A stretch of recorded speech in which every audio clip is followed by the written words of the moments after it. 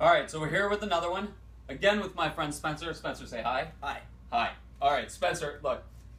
A deck of cards, I want you to make sure all those cards are different, right? They're not in any kind of specific order or anything like that. Yeah, right? no, Looks good? Looks pretty random. Alright, go ahead and take the deck. Okay. And I'm going to let you know something before you start this process. I've got a prediction here inside this envelope. I'm not going to tell you what it is, but just that there is a prediction and it's in the envelope.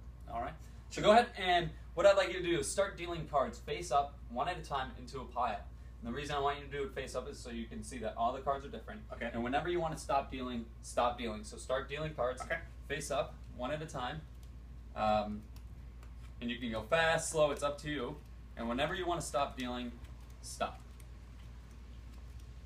I'm not going to influence him at all. I'm just going to stand here and wave to you guys. Hey, you know what? I kind of like this card. I'm going to stop here. Right there.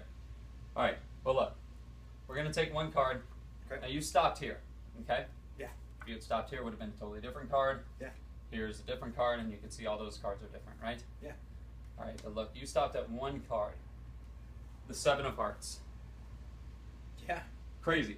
Yeah. Yeah. All right. But look. I mean, inside, I'm going to let you know that I took out one card from this deck. So this is a 51 card deck. okay.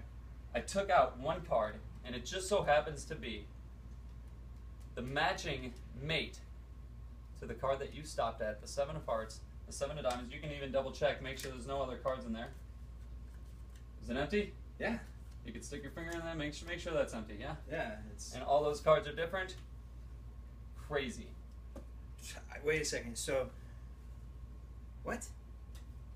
And that's it, man. Pretty cool. Thanks. High five. High five. Thanks, buddy. High five.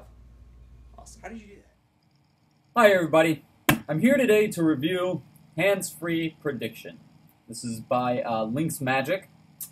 It is, let me just describe real quick, the spectator selected card matches the magician's prediction in the most clean conditions possible. So you have an envelope sitting on the table, you're given the deck to the spectator, they start dealing the cards face up one at a time into a pile so that they can see all the cards are different as they go by. No matter where they stop, it matches the prediction inside the envelope.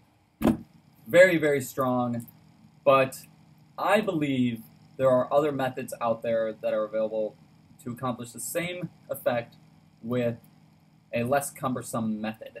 Now, obviously, I can't reveal anything, and I won't be revealing anything, but it's good, but it's not great. It might be good for you. There are a number of different outs.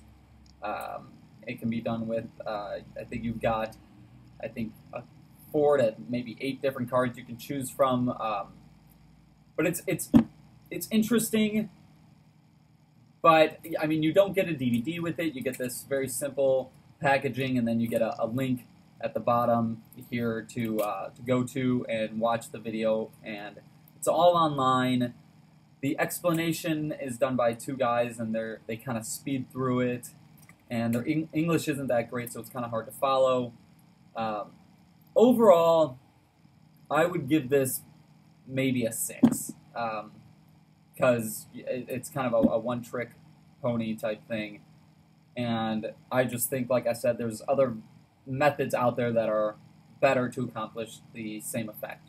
But this is Hands-Free Prediction. If you're interested in it, it is by Lynx Magic.